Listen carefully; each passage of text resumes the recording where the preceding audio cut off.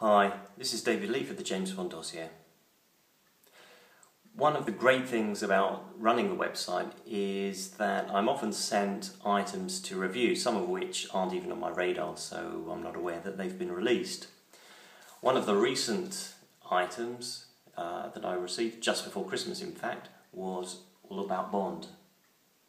All About Bond has contributions from Godfrey Smith, Honor Blackman, who was Pussy Galore of course, Dylan Jones, who I think is editor of the UK edition of GQ, and several other people. But the main thing are the photos by Terry O'Neill, who first came to prominence in the 1960s as a photographer of celebrities and style.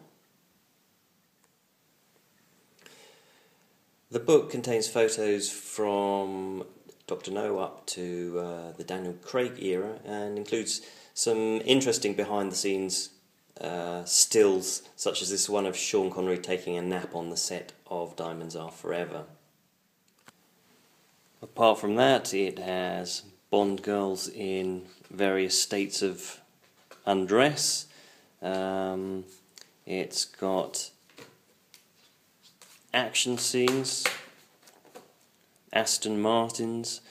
It has somewhere Roger Moore being fitted for a suit. But one of the things I don't really like is this section on the spoof version of Casino Royale.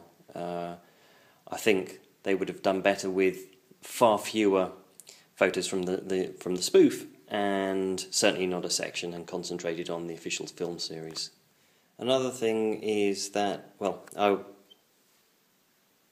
wasn't aware that George Lazenby and Jill St. John had dated following Lazenby's appearance in On Her Majesty's Secret Service, but that's where one of the errors in the book comes about that I've noticed. I certainly haven't read most of the book. It has to be said, I've just flipped through the photos on the whole.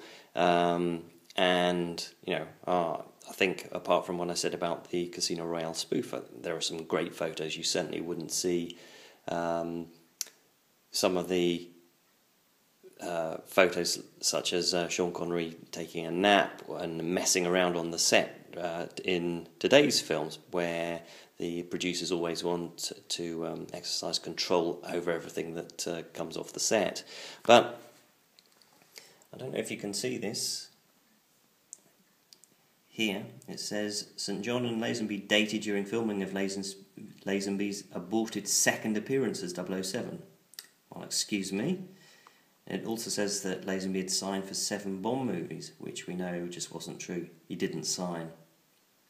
Okay, so there it is. All About Bond. It, despite having a couple of misgivings, it is definitely worth having for the quality of the photography.